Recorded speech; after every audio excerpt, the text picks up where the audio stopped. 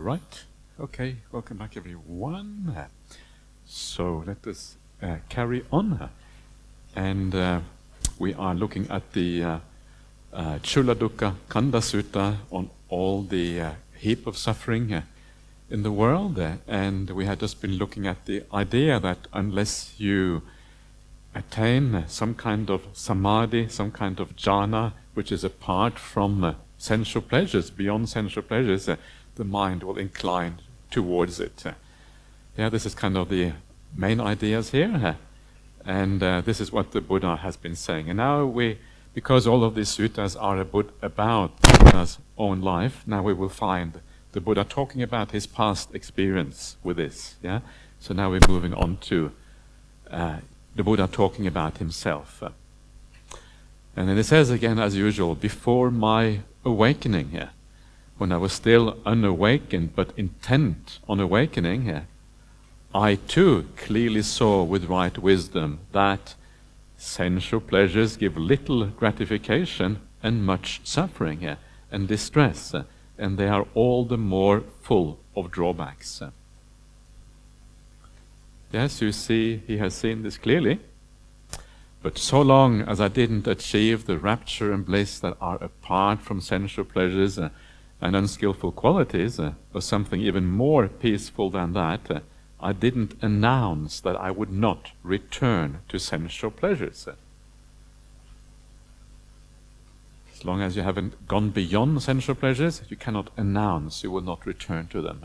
Kind of makes sense. You need to go beyond, you need to find something superior, then you can say, I will not go back to these things. But when I did achieve that rapture and bliss, or something more peaceful than that, I announced that I would not return to sensual pleasures. And again, the rapture and bliss that is talking about here is the bliss of jhana. It's because it uses the word kame, anyatra kame, apart from karma, apart from unskillful qualities. It's exactly the same phrasing that you find in the first jhana. So that's how you know that he's talking about the jhanas right there. That's when he could make that announcement. And what is the gratification of sensual pleasures? Now we're going to look at sensual pleasure in terms of this threefold scheme that we talk about. Gratification, asada. You see the word asada down there? This is the gratification, in other words, the pleasure or the happiness and things. And then we're going to look at the adinava, which is the drawback or the downside. And then once you kind of weigh these things up, you look at the good part, the bad part, you weigh them up, and you, if the bad part is bad, then you go for the nisarana, which is the kind of relinquishment, the giving up, the liberation from those sensual pleasures. So this is what we're going to see now. But before we see that, I'm going to indulge in a bit of sensual pleasure. I'm a hypocrite, right? This is hypocritical monks, really. Oh.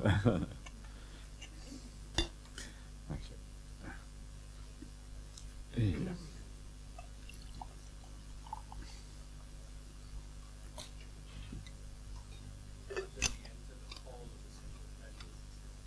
The whole of us in the pleasures.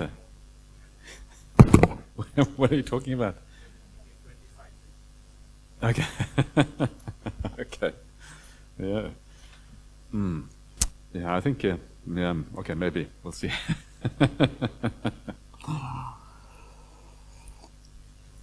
Now you will notice here that the way it is phrased, it says kocha mahanama. Kamanang. You see the word kamanang over there? That is another plural. The anang ending is a plural ending. And so what we're talking about here is we're talking about the gratification or the pleasure of the five senses, the five sense world. Whenever karma is in the plural, it refers again to the five senses. So what is the gratification of the five senses, you could argue, is perhaps some clearer translation of what is going on here. So what is that, right? So let's have a quick look at that. It's fairly straightforward. There are these five kinds of sensual stimulation, kama guna. In other words, the five kinds of senses. What five? Sights known by the eye that are likable, desirable, agreeable, pleasant, sensual and arousing. Yeah. Sounds known by the ear, smells known by the nose, taste known by the tongue, touches known by the body that are likable, desirable, agreeable, pleasant, sensual, and arousing. Yeah. These are the 5 kinds of sensual stimulation. Yeah, the 5 senses. That's basically what it is. You can see it right there. So this is what I was saying before. In the plural, it refers to the 5 senses. The pleasure and happiness that arises from these 5 kinds of sensual stimulation, this is the gratification of sensual pleasures. Yeah, it's a very straightforward, very easy. Whatever happiness comes through the 5 senses, that is called the pleasure, the gratification, in case of the 5 senses. So we all know what that is. We don't really have to, to kind of go in detail. It's a very varied and very large field. There's a lot of kind of happinesses in that realm. And some of those happinesses are very kind of coarse and very agitating. They have a lot to do with craving. But some of the pleasures that come through the 5 senses are actually can be useful to lead you in the right direction. I think it's important to remember that the 5 senses are not all bad. Yeah, it depends on how we think about them. So the way to deal with the 5 senses is to start off with kind of giving up the things that are really, that leads to all kind of immorality. Yeah, that leads to problems. That is the first thing. So keep the 5 precepts. By keeping the 5 precepts, you're already getting rid of the things that are the worst problems with the 5 senses. This is kind of the first kind of initial thing here. The other thing to remember is that sensual stimulation in the world, often you get very agitated, very restless by the 5 senses. Yeah, sometimes the craving can be very strong. Sometimes just being in the world just makes you agitated because you have to run around and do things all the time.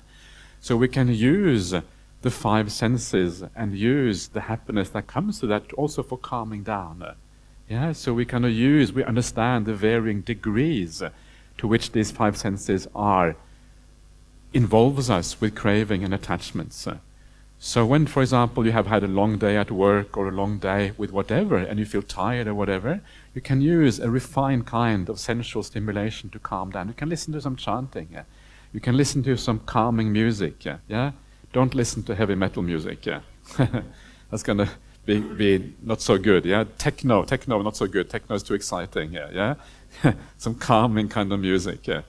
And you listen to something calm. It calms you. Have a nice cup of tea. Yeah. Have a nice cup of coffee. Yeah. That's what I recommend. Sit in your favorite chair just to relax. This is actually sensual stimulation, but it's a refined kind of sensual stimulation. It doesn't take you too far away, and it kind of helps you to calm down, get rid of most of the restlessness of the mind. So we use the world of the 5 senses in a good way to kind of lead you in the right direction, right? And it's fascinating. This also happens for the monastics. One of the things that monastics are allowed to enjoy and to kind of delight in is nature. You see this in the Theragata, the ancient scriptures of the monastics.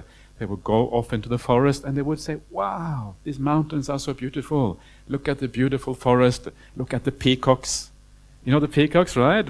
Beautiful birds. And look at the kind of the eagles soaring above, on the kind of on the current. And they would actually admire nature and admire these things.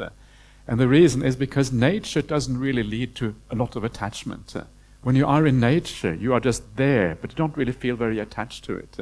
But it does calm you down, because it is away from the sensual stimulations of the world. So the idea here is to understand the various types of 5 sense experience and move towards something more refined. You can do this in your daily life. When you're tired, to instead of coming back home and trying to meditate straight away, calm down gradually, because you cannot make these quantum leaps. Go from being agitated, bang, straight to being peaceful. It doesn't work like that. The mind is gradual. The mind gradually calms down.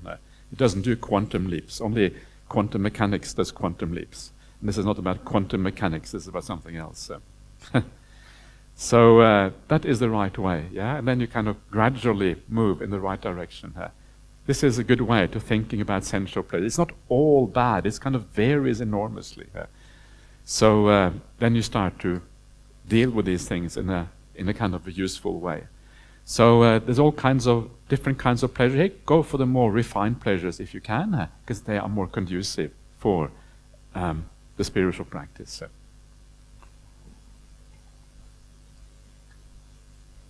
Okay, so now we have seen the pleasure or the gratification in the five senses. Now we're going to look at the downside, the drawback in the case of the five senses. And you will, as you will see, it is very straightforward what these drawbacks are. What is the drawback of sensual pleasures, of the five senses? Is when a gentleman or a gentlewoman or a gentle person earns a living by means such as computing, accounting, calculating, farming, trade, raising cattle, archery, government service, or one of the professions. Whatever profession you're in, that is by which you earn your living here.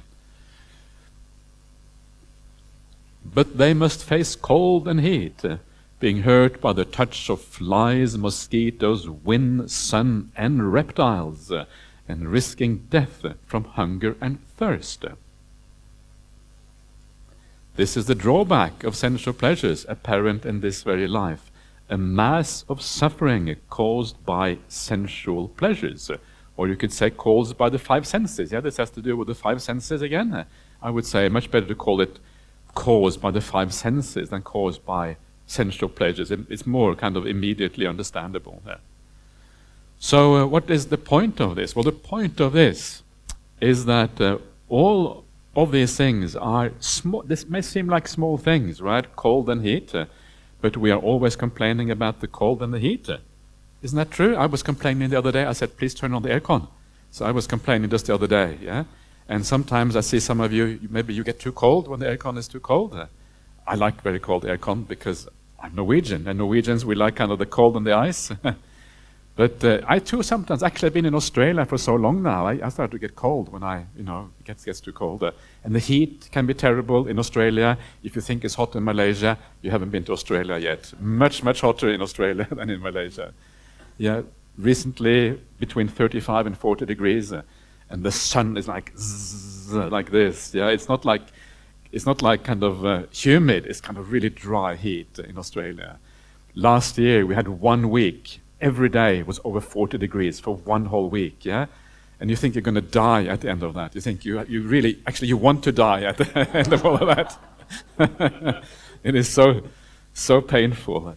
So these things are real. They are real problems, right? Cold and heat. And of course, if you have to live a living like this, and especially at that time in India, there was no aircon, yeah? You had to be outside, the heat was kind of searing, and you just had to deal with it somehow.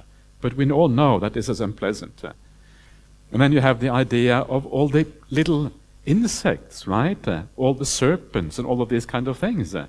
Yeah, do you have mosquitoes here in Malaysia? Yeah? Everywhere in the world, mosquitoes, right? Everywhere is mosquito. You can't get away from mosquitoes. And if you have a mosquito at night in your room, can you sleep? This mosquito is buzzing. Bzzz, very hard to sleep, right? And it's kind of stupid, because what can the mosquito do? It can give you a small little bite, and then you can't sleep. It's kind of silly, but somehow it plays with our psychology, and we can't deal with that. It's very interesting. So all of these things are irritants in our life, and sometimes we are so used to it, we don't actually think that it is a problem.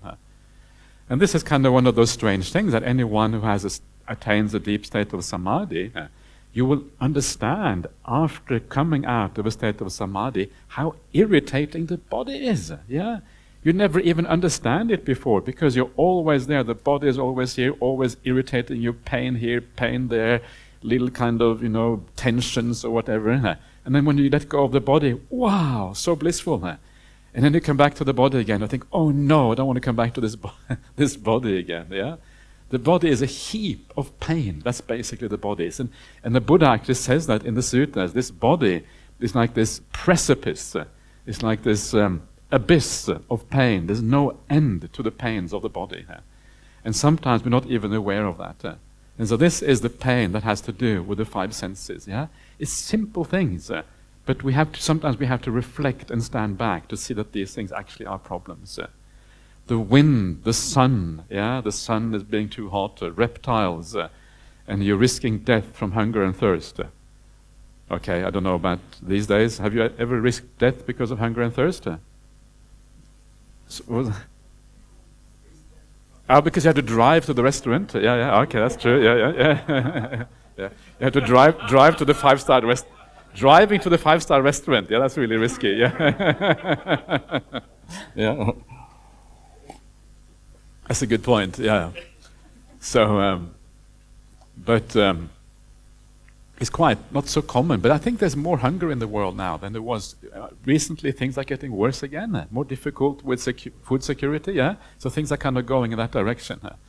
And what about you, Venerable? Have you ever risked hunger and thirst as a monastic? Never risk that? Okay. So always people there. The Thai people are so generous to monastics, right? So you cannot risk any hunger and thirst. In fact, it's the opposite problem. Too much food, that's the problem, right? If you look downstairs like today, there's enough food for 10 monks there. And where are the other monks? They're not there. So it is very beautiful. It's one of those very touching things to be a monastic, is that people are usually very kind to you, and very, very supportive, and very generous. And it's very dangerous as a monastic to take it for granted. But actually it's a very beautiful thing. And if you think about those things in the right way, it actually is very uplifting. Because you see the goodness in the world. You see the goodness is there. So always have your eyes open for the goodness in other people. Because it always is around you if you know how to look in the right place. Anyway, back to the sutta. So this is an obvious kind of a problem with the five senses. And please notice that when you have a little bit of success in your meditation practice and your body starts to fade away, notice how delightful that is. Part of that delight, part of that happiness comes precisely because the five senses are fading away. That is why you feel happy and at ease. It's a very large part of it. It may seem bleeding obvious, right? But actually the Buddha has to tell us these things for us to really reflect on these things properly here. Okay. This is the drawback. Then comes the second one. That gentleman, that gentlewoman, that gentle person might try hard, strive and make an effort, but fail to make any money.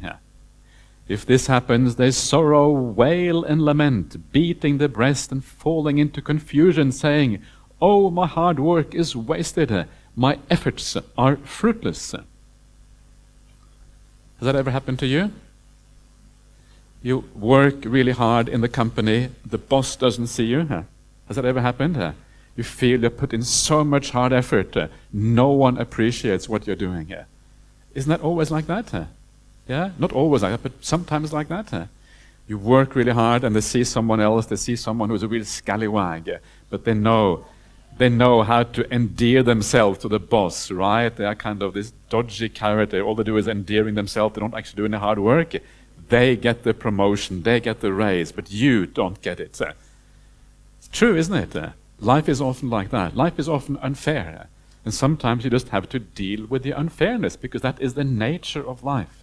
Never expect life to be fair. If you expect life to be fair, you're going to suffer, guaranteed. So this is the thing here, right? You work really hard, it doesn't pay off. This is what happened. There's no guarantee that your hard work will pay off. This is unfortunately the nature of the world. And so many people get angry and upset because of these things. This too is a drawback of sensual pleasures, apparent in this very life, a mass of suffering caused by sensual pleasure. And of course the problem here, again, and this is the problem with all of the sensual world, is that we share that world with other people. And when we share the world with other people, it means that we are not really the boss in that world. We're not in charge. We rely on what other people do. Yeah, we depend on other people whether we are going to be happy or not. And that is one of the important differences between the spiritual life and the worldly life. The worldly life is always shared with others, and we are subject to, we are trapped by how other people treat us and what they do to us. When it comes to the spiritual life, you are in charge. It only has to do with you. It has to do with your conduct. It has to do with your inner life. It has to do with how you think. It has to do with how you still yourself in meditation. Other people have no say in that thing. And this is why the spiritual life is more satisfactory, because you have greater sense of control, if you like. Maybe control is the wrong word, but you have more effect over that life than you have of the life outside.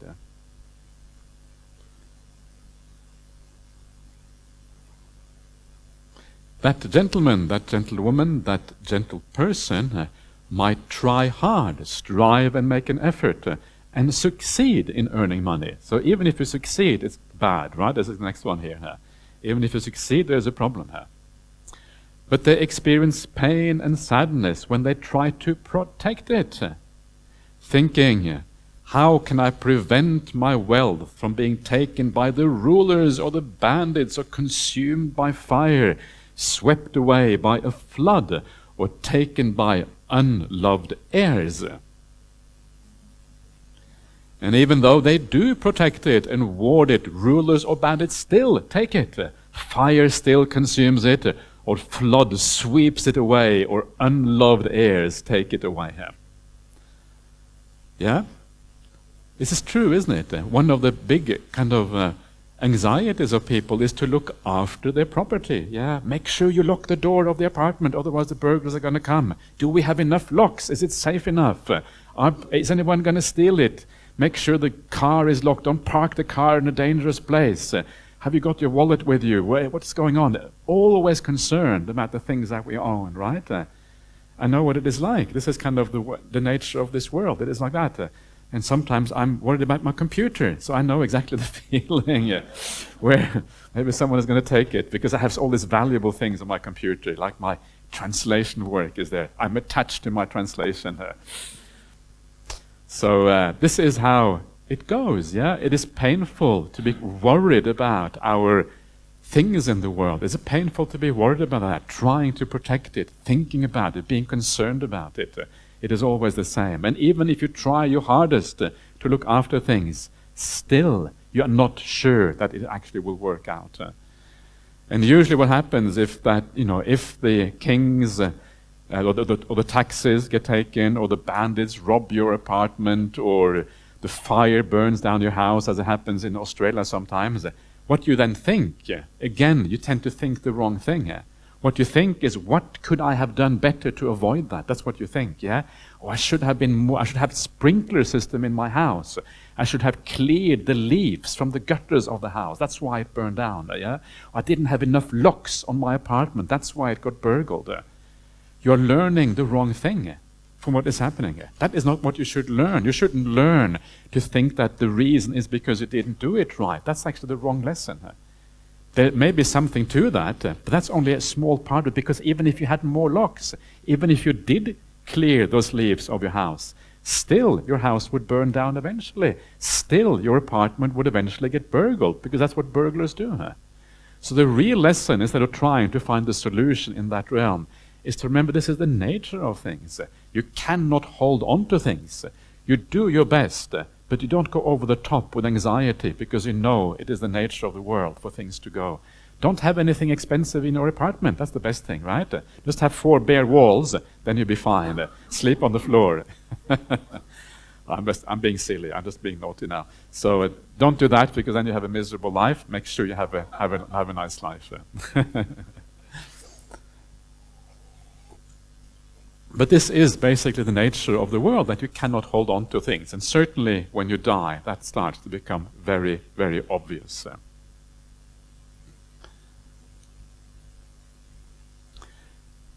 They sorrow, wail, and lament, beating their breast, falling into confusion. What used to be mine is gone.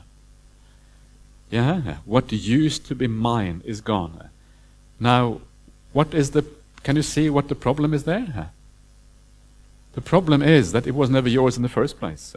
That's the problem. You thought it was yours. You forgot that everything you have is actually borrowed goods. It comes into your life and then it disappears. The idea of mine is a delusion. It is an illusion. Nothing is really yours. It comes, it arises, and when time has come to pass away, it will go again. You cannot control these things.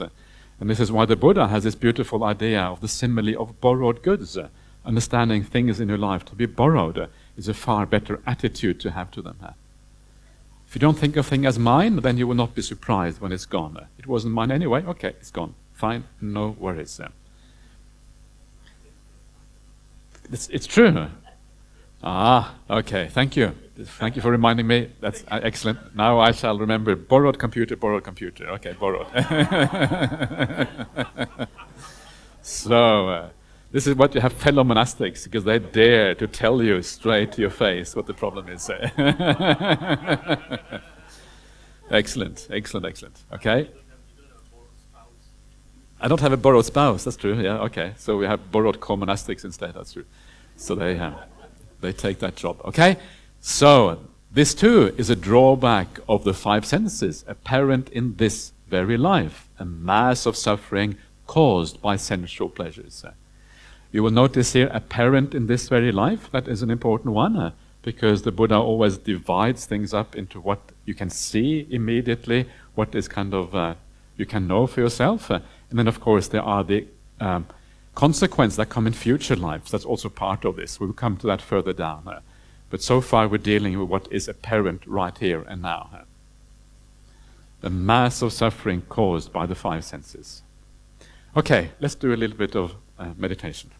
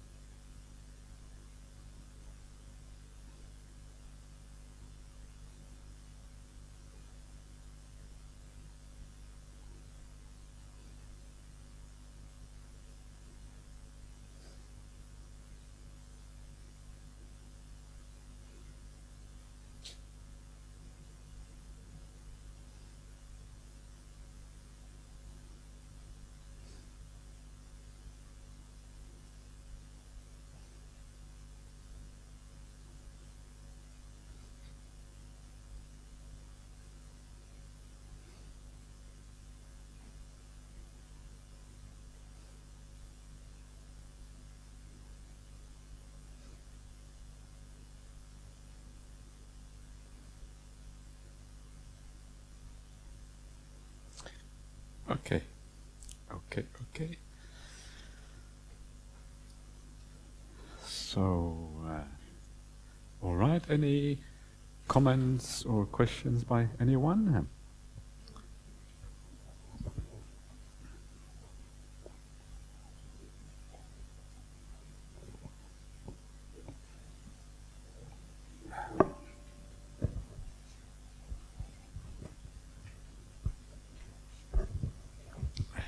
Hello, Ajahn. Hello. Kids or not kids? Yeah, kids. Yeah, kids. when faced with unfairness, like in the class, unfairness. And Unfairness in class, okay. yeah, you said about working hard and all right. So like my girl, she did her part in class, but she was not given that recognition. So how do I guide them?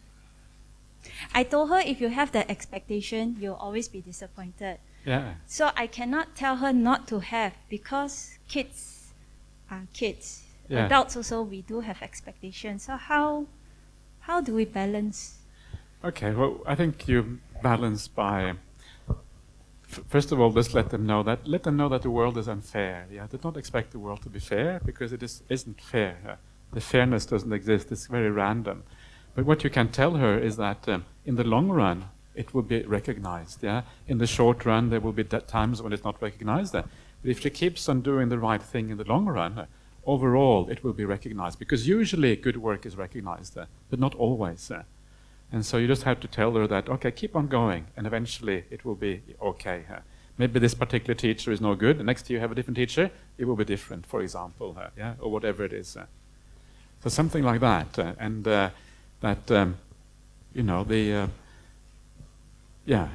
other thing I think that is important is to also, again, this is one of the things that we're trying to do here. We're trying to shift the attention away from the external world to the inner world.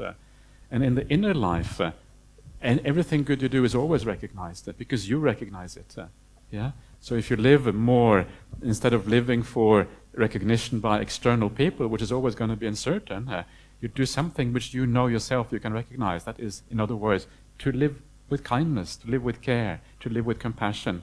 You will always gain the benefit from that, regardless. Because you will know when you are kind, and you will feel good about yourself as a consequence. That recognition will always be there. It's difficult with kids because they're still very young, and it's hard for them to see these things, but you can sow the little seeds, and then over time it will kind of come, and eventually they will have some success with these kind of things, hopefully. So, and see what happens. Yeah.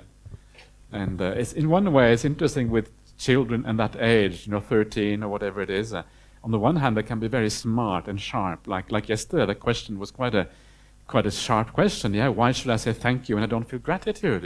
On the one hand, they can be very intelligent, but on the other hand, they're also still very immature at the same time. They have this kind of, it's a double-edged sword.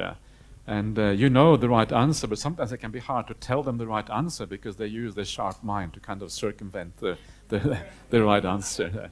And that makes life difficult. Yeah. Based on your reply yesterday, I brought it back to her. She used the salt in the lake simile. Because I said, Ajahn said you have to be polite. So I asked her, Ajahn said you don't need to have gratitude in saying thank you. Yeah. But she said the whole point of thank you is because I feel grateful. So I asked her, in the whole time with that teacher, wasn't there one act of goodness that warrants a thank you? Yeah. Then she used that simile. Mommy is like the salt in the lake. It's not enough one act, one good act to cover all the other ugly acts. So I said I'll ask Ajahn. Well, no, we should have gratitude for even the smallest things in the world. It's good to have gratitude for even the small things. I remember the Venerable Sariputta. There's a story in the Vinaya Pitaka about a man who wanted to become a monk, and then the Buddha asks the monks, "Well, should we ordain this man or not?" He was a Brahmin, and they all went, "Nah, we should ordain him. He's very stingy. He's a bad person." And then they asked Venerable Sariputta, said, "Oh, I remember one occasion. He put some food in my alms bowl." Yeah. And then the Buddha praised him. That is what the people who have gratitude do. They remember one single occasion. Yeah. Because it is so beautiful. So remember the good qualities in people. When you remember, even if it's only one occasion, that's good enough. Yeah. Because that is a beautiful way of looking at other people, rejoicing in their good qualities. So that is always has to be like that. And the other thing to remind your daughter is that it's very difficult to know other people. We don't really know them. All we see is the person filtered through our own perception. She sees that teacher in one way, someone else may see the teacher in a different way. Yeah, we don't actually know the person. So when you see something good, always rejoice in that, hold on to that, because it is something beautiful to hold on to in the world. And so, yeah, I mean, she's young. You have to allow her to be a bit rebellious. Young people want to be rebellious. Don't try too hard to convince her otherwise. Yeah, shrug your shoulders and say whatever. Yeah, just it's okay. Yeah, because sometimes they will just keep on arguing until you get exhausted, right? And then it's gonna be hopeless anyway. And Ajahn will be exhausted too with the questions. Yeah, please. Yeah. Ajahn, yeah, I like the way you said that. Just let the child be rebellious. I would like to. I'm very touched that this sister is so committed to be a good mother and a good parent. It's nice, isn't it? Yeah. Yeah, and but I would like to also mention that perhaps you're trying a bit too hard, sister. I think you are a very good parent already. Just be good enough. Another thing I would like to highlight is probably to be a parenting skill. We can't learn parenting skill all from Buddhism. There are very practical parenting skills that you can look at, like how to deal with your child's emotion.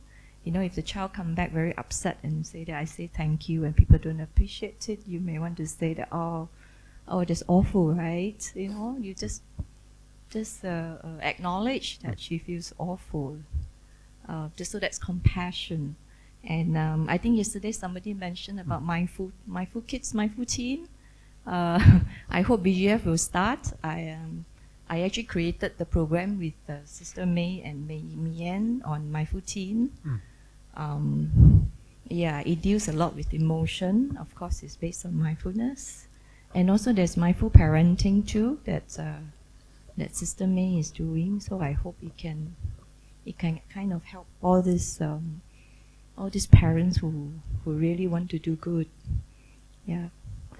Excellent. Yeah. Thank you. Great. That's good. So there you are. Yeah. So yeah, it's true. Sometimes it's better to ask someone else who is a parent rather than a monk who has no idea. So you know, that's kind of.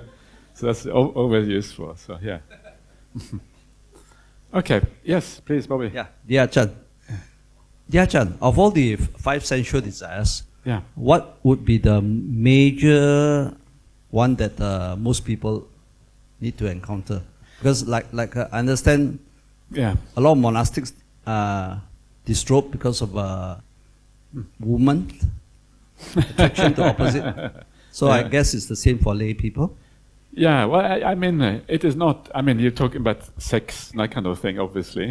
But it's not that the sexuality is bad. You know, Buddhism doesn't have that kind of idea that sexuality is bad. This is very much a Christian kind of thing. It comes with Christianity. Buddhism doesn't have that kind of moralizing. But what I would say that it's not like one particular sensual pleasure that is kind of worse. I mean, sexuality is bad because often the craving can be very strong and that can be very, very agitated and that sort of thing. That is kind of the downside.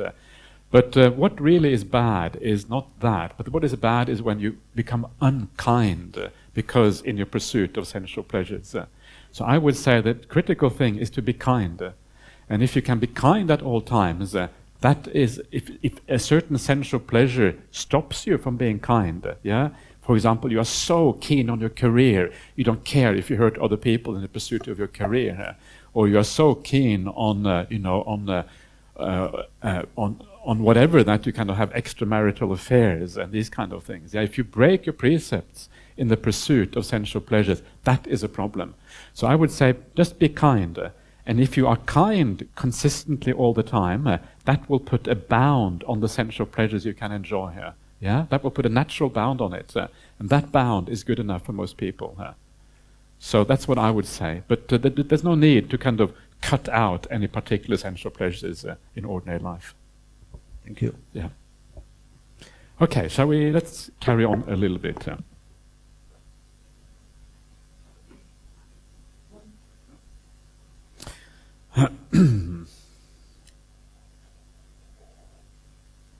So let's move on to the next disadvantage or drawback. Furthermore, for the sake of sensual pleasures, kings fight with kings. Aristocrats fight with aristocrats. Brahmins fight with Brahmins. Householders fight with householders. Mother fights with her child. A child with her mother, with its mother. Father with child, child with father. Brother fights with brother, brother with sister, sister with brother. Friends fight with friends. Yeah, anyone fights with anyone. That's, I guess, kind of the bottom line here. And this is true, isn't it? We fight over things in the world. We disagree about things. And whenever we fight, it is almost always about sensual pleasures. There's one other reason why we fight, apart from sensual pleasures, and that has to do with ego, with our sense of self. Yeah, this is the other thing. Yeah? But sensual pleasures is a big one, and that is often we want the same things in the world. We are kind of competing over scarce resources, as I said before, and that competition over scarce resources, it means that we argue, we fight, and we kind of cause all kind of problems because of that.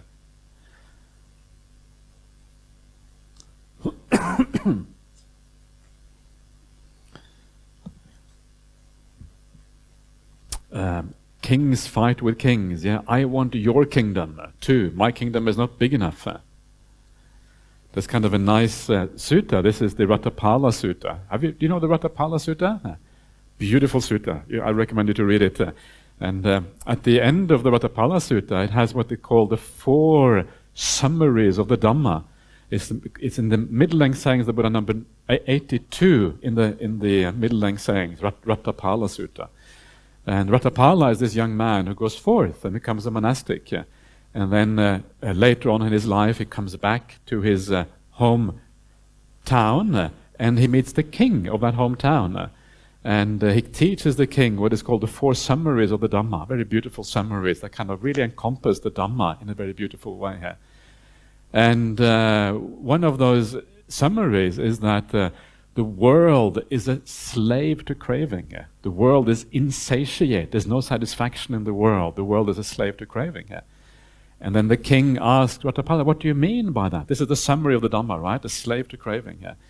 The king asked him, what do you mean by that? And then Ratthapala says, well, let me ask you, in return, great king, if there is a man who comes from the east, and the man says to you, there's a big kingdom in the east, lots of gold and silver, elephants and cattle, all this wealth, but it is not protected very well. You can take it if you wish. What would you do, great king? And the king says, of course, we would take it, we would conquer it.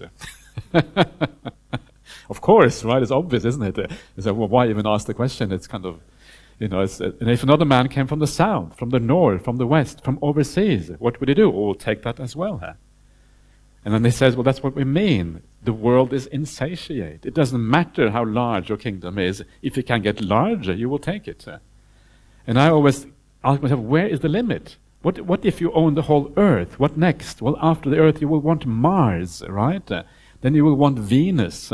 Then you will want the next solar system. Then you will want the whole galaxy.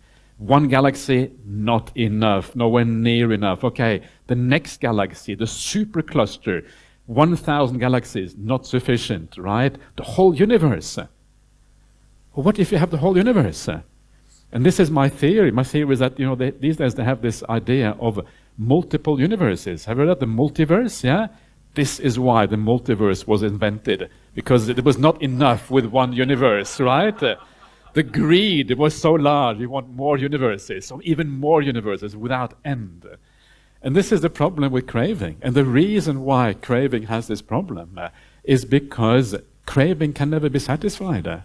It can never be satisfied by having more. It's always going to go further. And for that reason, actually there is no limit to the idea for, what you can crave for. And so this is really the problem here. This is the issue, is this idea that you are insatiate. Satiation, satisfaction doesn't happen in that world. It happens somewhere else. It happens within, by practicing and thinking in the right way. So it goes on. Kings fight with kings, more and more. I want what you have, don't take what I have, and then you fight, and all of these kind of things. And the world is full of this. And when you see many of the wars that happen in the world, they happen for these kind of reasons. Some of the wars in the Middle East, I think, are wars over oil. I want to control the resources of oil in the world. I think that is often at least a part of it. That is sensual pleasures. I don't know. It's interesting. What about the war in Ukraine? Is that a war for sensual pleasures? I think maybe a little bit, but I think also it has to do with identity, the sense of self. I think this idea that, when you hear what some of these leaders say, like Vladimir Putin, he says, this is the natural backyard of Russia. This belongs to us. There's a feeling that this is ours already. We deserve this, right? And this has to do more with a sense of self, perhaps, than the thing. So you can see that these wars and these problems, they arise from these two things. Sense objects and the sense of self, the idea. This is kind of where almost everything can be analyzed back to those two things. Okay, connecting, it says over here. Connecting here. I think I lost my internet connection. No, it's still there. Okay. Ooh. Oh, okay.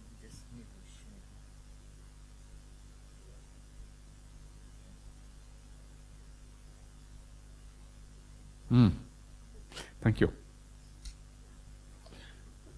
Okay.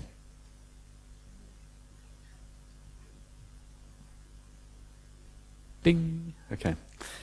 So, let's go on to the next one. Okay, here we go. Once they started quarreling, arguing, and disputing, they attack each other with fists, stones, rods, and swords, resulting in death or deadly pain. This too is a drawback of sensual pleasures, apparent in this very life, a mass of suffering caused by sensual pleasures. This is the thing that we saw before in that sutta on the Attadanda Sutta, the taking up of punishment and weapons and arms that we saw before. This idea that the world is always fighting. There's no place. You cannot get away from the fighting and the conflict in the world. It's built into the world. It's built into sensual pleasures, and that's why it is called a mass of suffering, because it's always around, always lurking in the background, waiting to come out in the future again. It's like the cause and conditions are building up behind the scenes. You can't see it happening, and then it emerges out. And then you have these conflicts happening in the world. It's like no one could see the war in Ukraine coming. But behind the scenes, it was building up, and then suddenly it reaches a critical momentum and it comes out. And everything in the world is a bit like that. Okay. Furthermore, for the sake of sensual pleasures, they don their sword and shield. Don is like put on. Fasten their bow and arrows and plunge into the battle massed on both sides, with arrows and spears flying and swords flashing. Sounds like some kind of movie.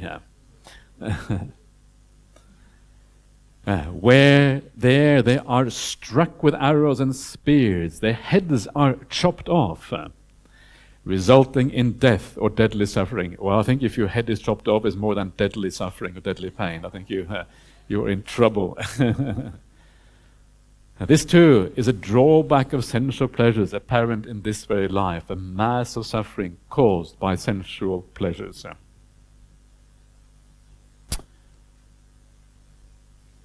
And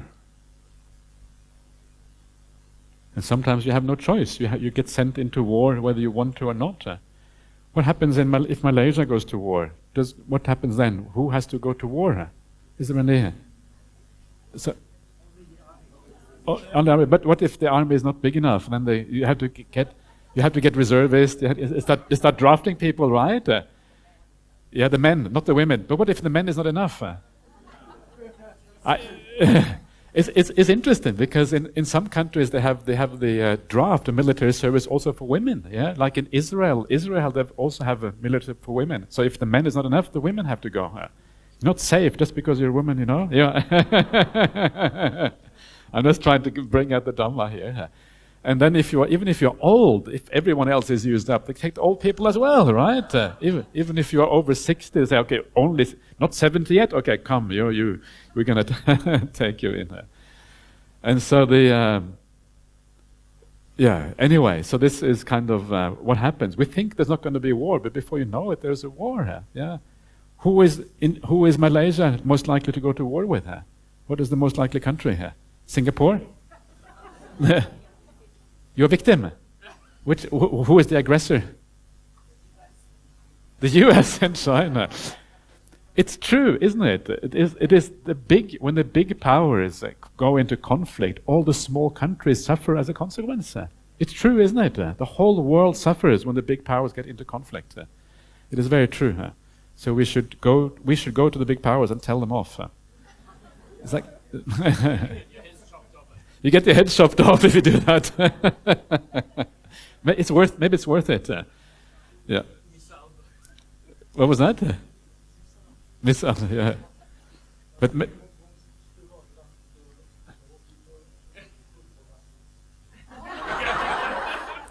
it is.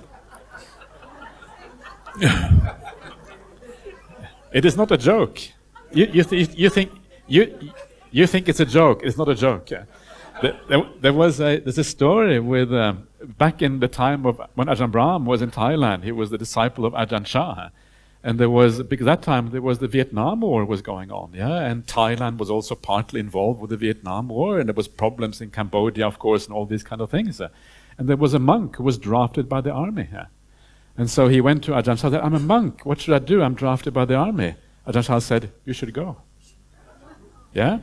And he said, well, what if they ask me to shoot someone? He says, just aim above the head. Yeah?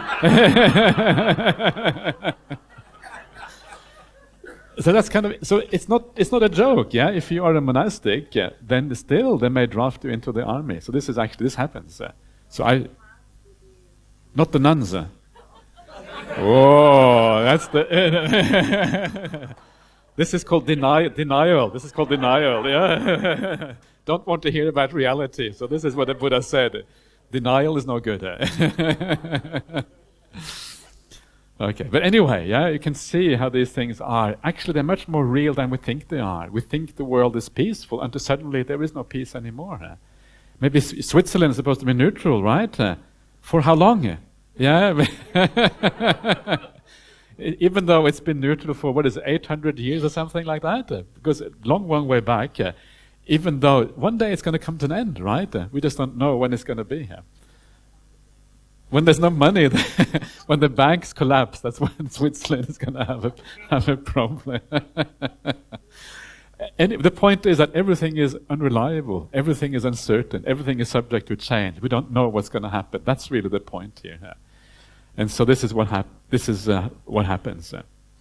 So that is all the things to do with the present life. Is that right, Wayen? Is that the last one? I don't have that book in front of me now. Next, is that the end? Is that the end of the present life? One more paragraph, really? Is that the paragraph on? Furthermore, okay, for the sake of sensual pleasures, they don their sword and shields, fasten their bow and arrows, and charge wetly plastered bastions. Is that the one? With arrows and swords flying and swords flashing. No, you can keep it one. That's okay. I only need that one there. You're going to go already? Yeah. Feeling sleepy? Okay, so you're following my instructions to kind of... Okay. All right. Okay, I'll borrow it then. Very good. I don't tell enough jokes, obviously. You're falling asleep, so I got to... So, Yeah, so you wetly plastered bastions with arrows and spears flying and swords flashing. There they are struck with arrows and spears, splashed with dung, crushed with spiked blocks. Wow, this is kind of scary, isn't it? And the heads are chopped off, result in death or deadly suffering, or death-like suffering. This too is a drawback of sensual pleasures, apparent in this very life, a mass of suffering caused by sensual pleasures.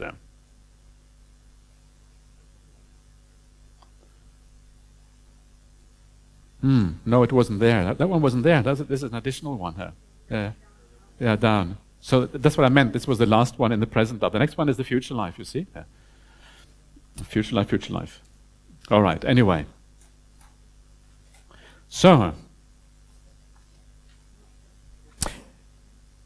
now we have looked at all the ones that have to do with the present life. And of course, once that comes to the end, then comes the problem of sensual pleasures relating to the future life. Furthermore, for the sake of sensual pleasures, they conduct themselves badly by way of body, speech, and mind. When the body breaks up after death, they are reborn in a place of loss, a bad place, the underworld in hell. So this is the big one, right, from sensual pleasures.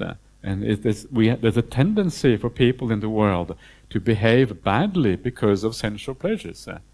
If you look at the large part of the bad things that happen in the world, the bad things that people do, actually it is related to sensual pleasures in one way or another. Sometimes also related to the sense of self, but very often related to sensual pleasures. We do bad things. And the less idea you have of the consequences in the future, like the ideas of rebirth or whatever, and all of these things, and how these things have a very long-term bad effect, the less you have that kind of idea, the more likely you are to focus on the pleasures in this life being the important thing. And regardless of what you have to do to secure the pleasures in this life, you will do that, even if it is doing bad things. Why? Because this is visible here and now. This is all I've got. This is what the meaning of life. You have no sense of the broader vision of reality here. And this is very dangerous. But once you open up your mind to this broader vision of reality, once you start reading some of the stories of near-death experiences, once you hear about children having the memories of past lives, once you get a feeling for what this feels like, once you start maybe have these experiences yourself even, and you see that broader thing, you come back, you never are the same person afterwards. You understand the limited appeal of the worldly pleasures of this life. You understand the limited appeal of that because you know the reality is far, far greater. You become more kind when you see the world in that way. And this is this idea that having a feeling for rebirth actually makes you a better person. I find it very astonishing. Sometimes you hear about some of these secular Buddhists, and they say, oh, it doesn't matter, you don't have to believe in rebirth because being moral is good regardless. And that the truth is that if you have an idea of the great expanse of life, it has a far more powerful effect on morality than just focusing on this life. It really enhances that. And this is why, as I said before, you find people having these near-death experiences and they come back and they are transformed as people because they understand more about that larger reality. You would never do anything bad simply so that you can get more in this life. Because I want a bigger apartment, I want a bigger car than the neighbor. Yeah, the neighbor has a BMW. It's only 5 Series. I want a 7 Series BMW, whatever it is. I don't know what these numbers are these days. But so, yeah, we become really, really stupid about these things in this world that actually are not that valuable.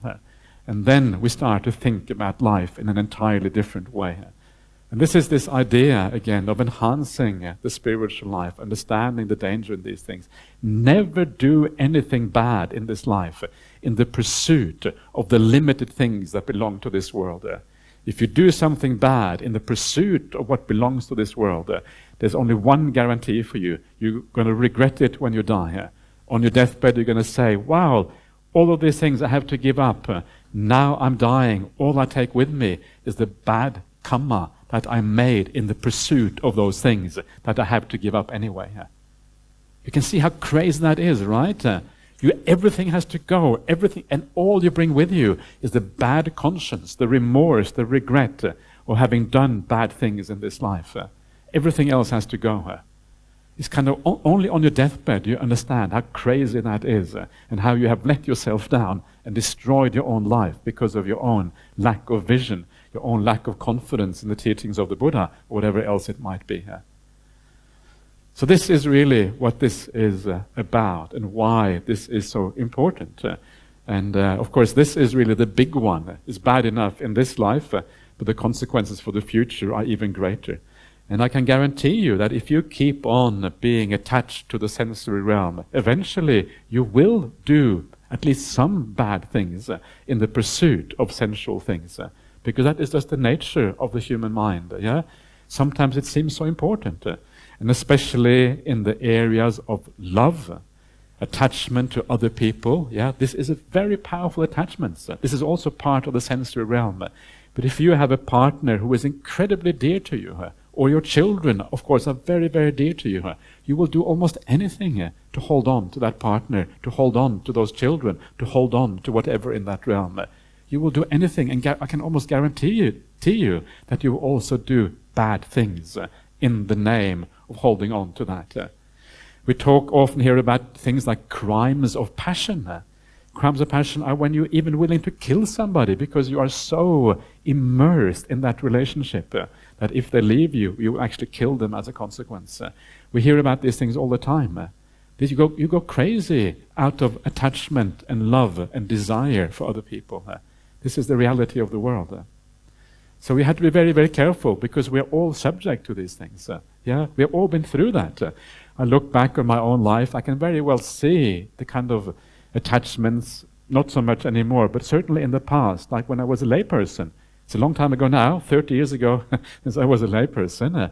But the memory is very strong still. I know what it feels like to have your heart bound because of a relationship with another person like that. It's incredibly powerful and painful and difficult to deal with. We all know those things. So that's why we have to be careful, because we are subject to these things, whether we think we are or not.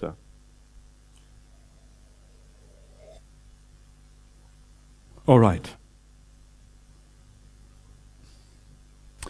So, this is a drawback of sensual pleasures to do with lives to come, a mass of suffering caused by sensual pleasures. So here now the Buddha has kind of given us all these details about sensual pleasures, and then I think the sutta goes on for quite a bit further, but I'm not going to go into that now. It goes into the discussion about Jains and all kind of things, but this is the kind of the main thing that I wanted to focus on, to give you an idea. And you can see it's very straightforward, right? It's actually very simple. And the main thing that we have to do, what is hard, is to notice these things in your life, to see that they're actually there. Very often we forget about the downside. We don't want to see it when it happens. And then because of that, we lack that clarity. We lack the honesty to see things squarely as they actually are. So opening up to this is important. And when you start to see that, you start to change your priorities. Your priorities become different, and you focus more on the spiritual aspect of existence. Living well, doing the right thing, having more compassion and understanding in the world. That's where you then move gradually as a consequence. This is the purpose of these kind of teachings, to lead you in the right way. So, we're going to start a new sutta in a second. Maybe this is a good place to stop, rather than there's only got 5 minutes before the supposed breaks. Let's take a 5-minute meditation break now, and then we'll come back to the next sutta shortly.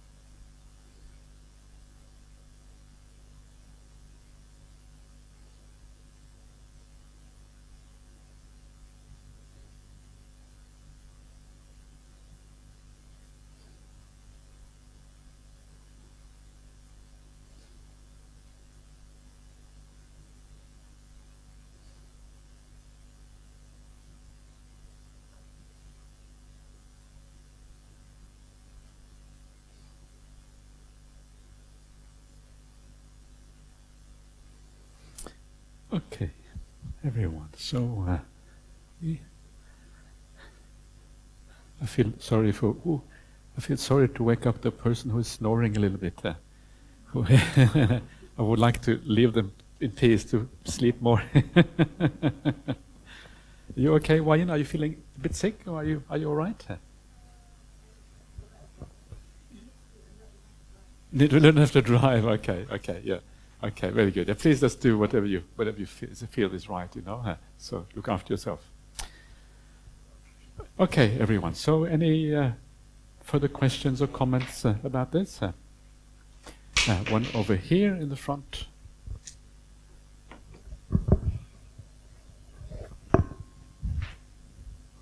Venerable Sir, I have a question on these two things called the five senses and the sense of self. I'm not even sure whether the direction of my question is correct. If not, would request that I be corrected. Which one come first? The five senses come first, and then their working give rise to this sense of self, or there is already the sense of self, then only there is this five senses. How do they correlate with each other? Which one comes first? Is this even the right question? Thank you. They usually come together. You can't really say one comes first, the other one comes afterwards, because they exist together. When there is the five senses, there's always the sense of self. When there's a sense of self, you don't always have the five senses. You can have only one sense, for example. So, for example, if you go into a deep meditation state, the ordinary five senses are gone, only the mind is left. And that mind will also have a sense of self, but there will always be some sense left, even if it's just the mind. So as long as there is some sense there, not necessarily the five senses, but at least the mind, then there will also be the sense of self. And the sense of self, at the very least, there will be the mind present. It goes together. They cannot exist without each other. If you get rid of the sense of self, then the mind and the five senses will eventually also disappear, will go. They cannot exist without the sense of self. Yeah.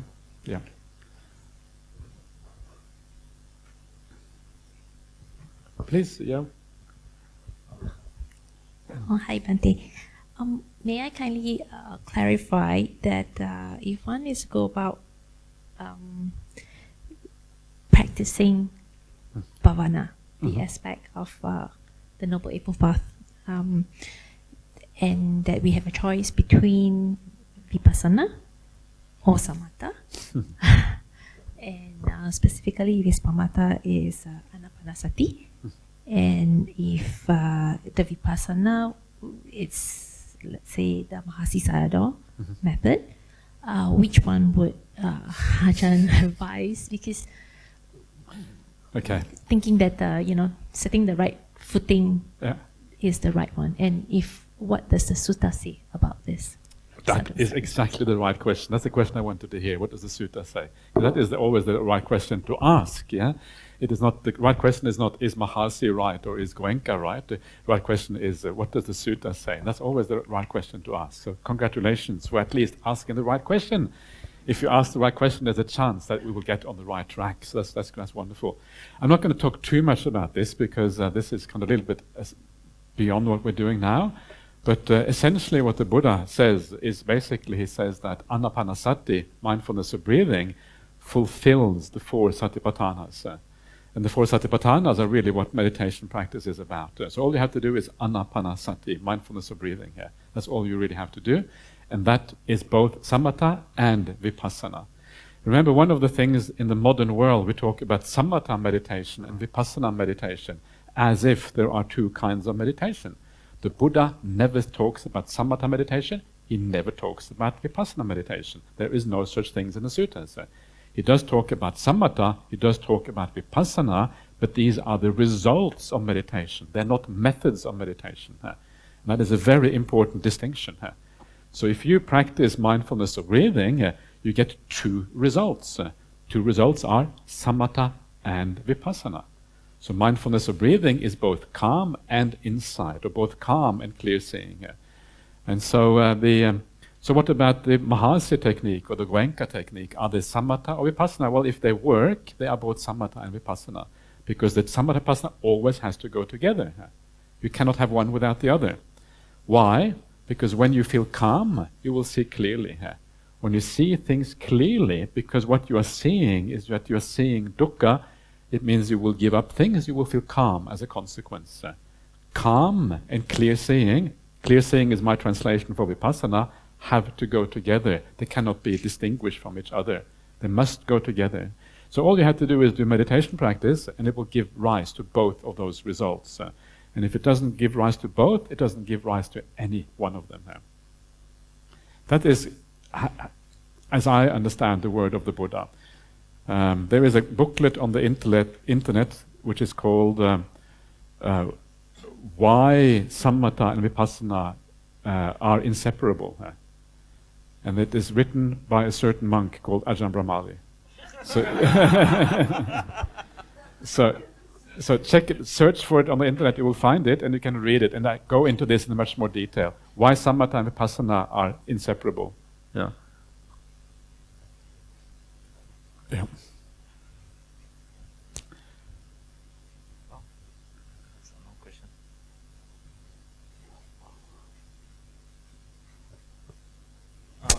Ajahn, Yeah. if there's no other question, I would like to ask, since Ajahn emphasized hammer down on the importance of having faith in the teaching on rebirth, right? And for us lay people, we kind of take that in intellectually. Yeah. And it's kind of different from knowing that the rebirth for certain. We can absolutely. read a lot of books and we can accept the teaching, but then how to say? I don't think it'll be some sort of solid faith, confidence on that. And does Ajahn recommend past life regressions, those sort of things, so that we can actually know for sure that rebirth is actually there? Yeah, I mean, if you like to play around in that area and you think it's fun, you can do past life regression. Yeah.